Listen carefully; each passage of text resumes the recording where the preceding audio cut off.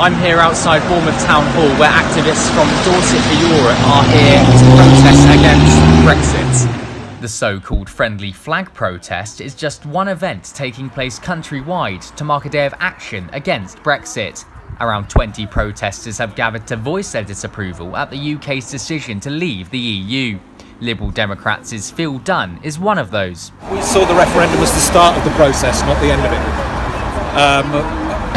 We were surprised at the way the result went. We tried to make the case before the referendum.